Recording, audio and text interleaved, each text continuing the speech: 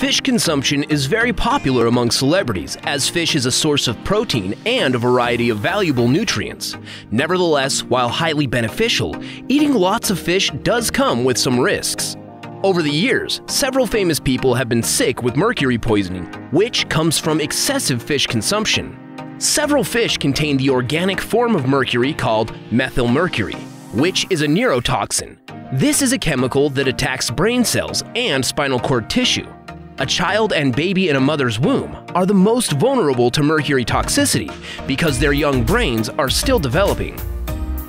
While adults are less sensitive to mercury, they are not immune to mercury toxicity when they consume excessive amounts of fish. In this video, we'll talk about celebrities who have been poisoned by methylmercury from fish consumption, starting with the actor Jeremy Piven. He is known for a variety of acting roles, including the character of Ari Gold in the comedy series Entourage.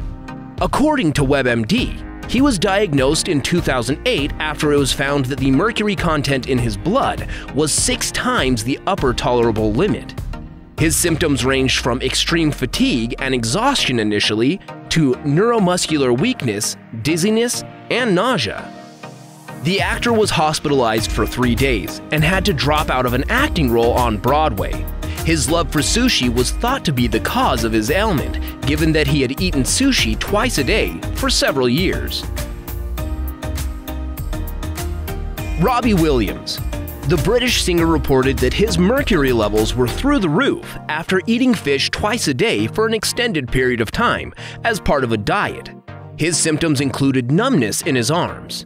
He credits his wife, who had fervently insisted on consulting with a doctor for saving his life. He has since changed to a pure vegetarian diet. Janelle Monae. CNN reported that the singer-actress, who followed a pescatarian diet, was recovering from mercury poisoning. A pescatarian diet involves vegetables, seeds, nuts, along with fish and seafood, but excludes meat and poultry. Not many details were provided about the singer's condition, but we certainly hope she makes a full recovery. And finally, Victoria Beckham. According to a news article, link in the description below, medical tests indicate that the singer-songwriter and fashion designer had elevated levels of mercury.